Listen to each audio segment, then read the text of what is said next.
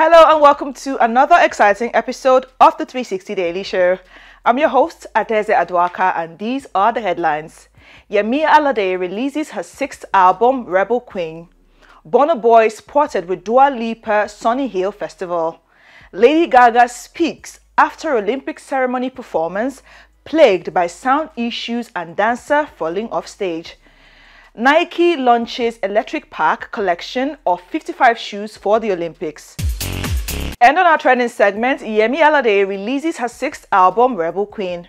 Nigerian international music icon Yemi Alade has released her highly anticipated new album, Rebel Queen. Yemi Alade is one of Africa's most famous musicians whose music continues to captivate listeners and showcase her African heritage. The album title, Rebel Queen, is Yemi Alade's 6th album, and it reflects her boundless, unapologetic love for her African heritage. On the album, the award-winning star delivered her signature blend of vibrant Afropop, dancehall, amapiano, lingala, Afrobeats, reggae, and R&B, creating a rich tapestry of sounds that will resonate with music lovers worldwide. Yemi Alade's journey to Rebel Queen is a testament to her originality, bold spirit, and global domination.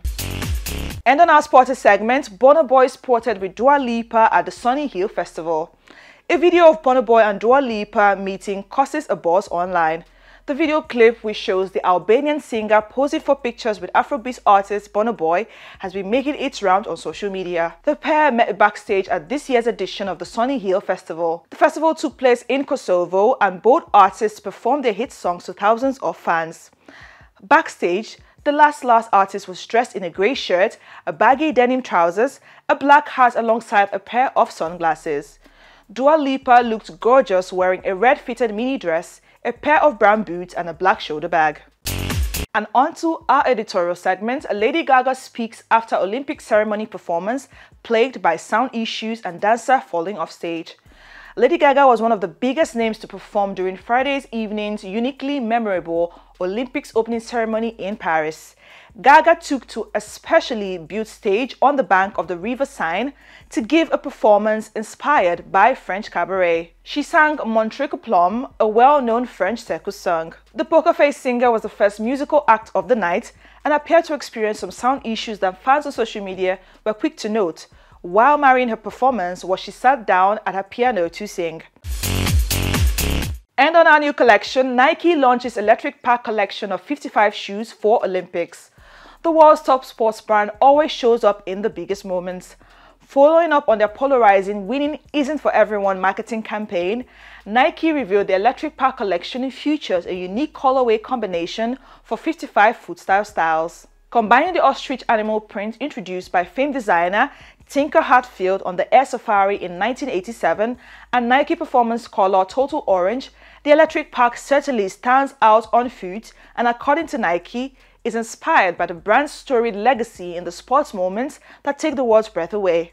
From basketball to running in sportswear and skateboarding, a plethora of sports categories are represented across the collection. We're bringing sport and culture together on the playing field and creating a new look of sport for the next generation. Complementing the footwear collection, Nike's Electric Park colorway will also appear on the brand's new eyewear, the Nike Athena and Nike Zeus sunglasses.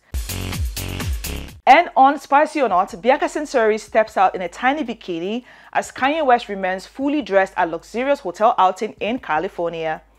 Bianca Censori almost let it all hang out while out with husband Kanye West on Saturday. The former Yeezy architect was pictured wearing a very small bikini as she and West spent time by the pool at the San Ysidro Ranch in Montecito, California. Censori looked ready for a swim as she rocked a cute updo outside the swanky hotel. Though not pictured, it's been reported that the model wore a pair of heels with the bikini. West kept his look casual as he sported a white t-shirt and a pair of khaki-colored pants. He finished off his look with some black sunglasses. The change in scenery comes after the couple spent several days at the celebrity hotspot Chateau Marmont in Los Angeles. And don't forget to catch us up at SpiceTV_Africa. Until the next episode, do have a lovely time. Bye-bye.